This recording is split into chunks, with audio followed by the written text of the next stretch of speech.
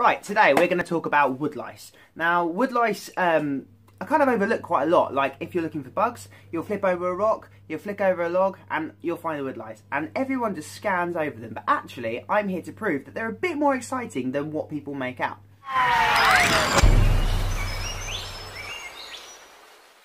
So, woodlice are characterised by a couple of things. The first, they have antennae, like most invertebrates, but also they have 14 legs. They have 7 pairs of legs, and they have almost like a flattened shell, which they use for protection, but it also keeps in the water. Woodlice prefer cool, dark places, and this is because they still actually have remnants of gills underneath their body, which they have to keep moist in order to breathe normally.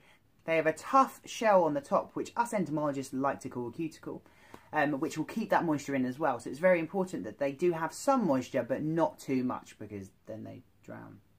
Woodlice are ditytovores, and that's just a really posh way of saying that they'll eat anything they find. They'll eat bits of dead wood, they'll eat bits of fungi, animal matter, plant matter, anything they find, it's fair game. And this is really important for the ecosystems that they live in, because they recycle those nutrients that are locked up in dead things, especially wood when nothing really eats wood. So they break that down, and that can be used by other organisms to grow into plants and eventually animals. Most people think there is only one type of woodlouse, but in the UK alone there are 37 types of woodlouse. The most successful of all of these species is probably the rough woodlouse, and the rough woodlouse isn't just successful in the UK, it's also really successful worldwide, and is found everywhere really, apart from Antarctica where it's a bit cold. So the rough woodlouse has kind of got around the world by jumping on ships, through potted plants, vegetables, bits of wood in ships, all kinds of things, and they have managed to migrate everywhere. They're even found on the Hawaiian Islands, and that's a bit of a holiday for a woodlouse if you ask me.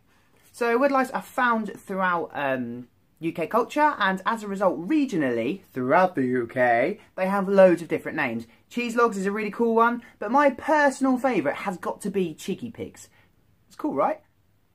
So most of their regional names are based around the fact that they are like pigs, but they don't look like pigs. That's not the reason. It's because they smell like pigs. And this is because woodlice cannot wee or urinate, if you're going to be fancy, like normal animals.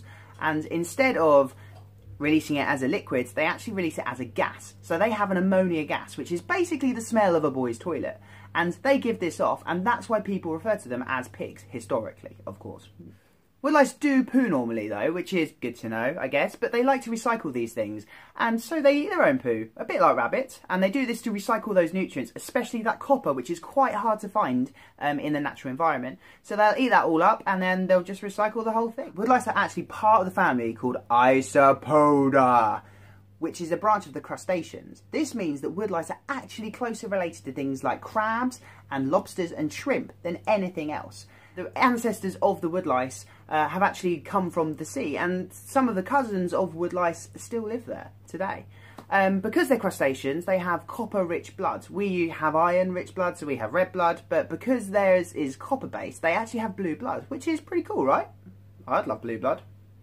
Quite a lot of their relations still live in the sea, and some of these do get quite big, and they're quite freaky, actually. There's a giant isopod, which is about a foot long, so and that will do the same job as a woodlouse, but they'll do it much deeper in the ocean. And occasionally they do dredge them up. They'll chew the things that they find that have fallen on the bottom.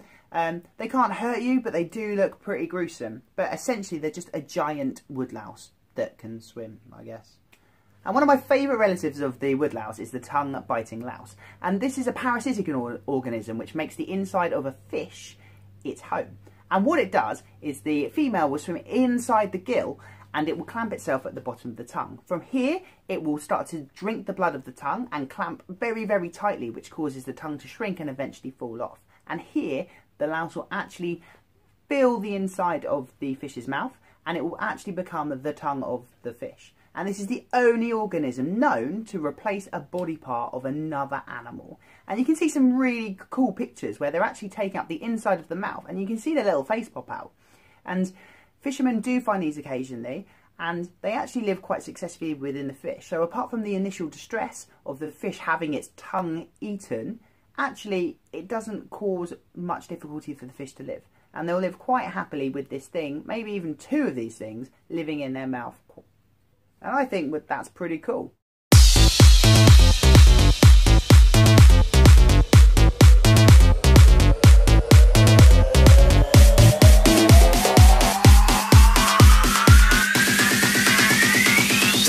2, 1, jump!